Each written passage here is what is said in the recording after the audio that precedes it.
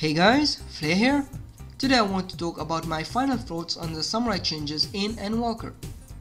Samurai itself has not had many changes at its core. It pretty much plays at how it used to be in Shadowbringers with some minor changes and additions. I made a video talking about all the changes we had in Endwalker, so if you want a detailed explanation on the changes, be sure to check that out. I will be leaving a link in the description below. With the addition of our buffs being given to us upon using our finishers Gecko, Kasha, Oka and Mangetsu, Samurai's issue of being slow on raids or dungeons has now been fixed.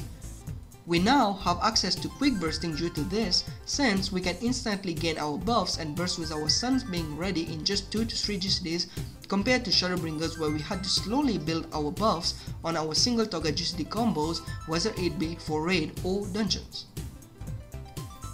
Ogi Namikiri and Kaishi Namikiri, which are our biggest hitting skills, make Samurai even more satisfying to play, as it is not only good for single target but also melts monsters in dungeons. When this is combined with Tenka Goken being built up much faster than it used to be in Shadowbringers, Samurai is extremely satisfying to play in dungeons. With Seigan Gon, you do not really feel the impact of Third Eye as much as it used to be in Shadowbringers. However, regardless of this, Third Eye is a bigger DPS increase than it used to be and should still be used. Samurai used to not be great in fights that had downtime during Shadowbringers, and it made it much slower to burst as we had to rebuild our buffs and had to know several different openers in order to play optimally and support other melee jobs on it.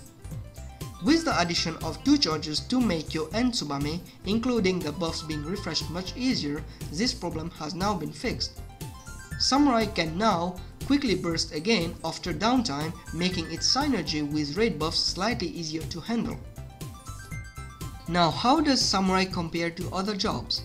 First off, I would like to mention, due to the lack of data from FF logs not being updated yet, the following things I'm about to say will be purely based on what I have experienced so far in the job after doing multiple testings on the current content available.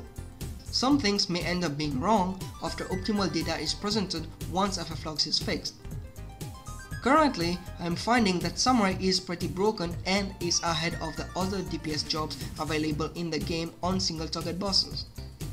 Even when played suboptimally, Samurai is currently dealing so much more damage than other jobs that I have a feeling that other jobs will have a slight buffs in the near future. When our rotation is fully spreadsheeted and mapped per fight, this brings even more damage as we are able to synchronize our bursts with raid buffs. Our damage just skyrockets by at least 500 more DPS than what it currently is doing.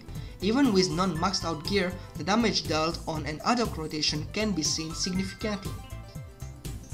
Now, what about the skill ceiling and flow of the job?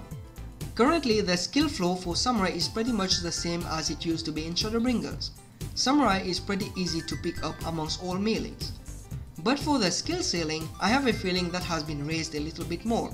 This is due to us having to spreadsheet every GCDs in order to play optimally, whereby in Shadowbringers, even just looping would bring us standout high damage. This is due to our rotation becoming extremely off with 2 charges of Meikyo and Tsubame Geishi and being able to burst so early.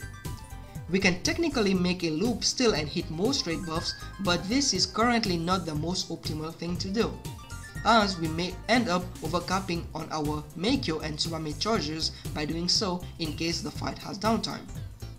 Should you pick up the Samurai in Endwalker? Yes, definitely. There is no doubt that the Samurai is still going to be extremely potent on Endwalker whether other jobs get buffed or not. The job feels extremely satisfying to play and is a lot more active than it used to be on Shadowbringers. This will be the end of the video. Thank you guys for watching, and if you have any questions, feel free to ask me in the comment section below. I'll see you guys later on.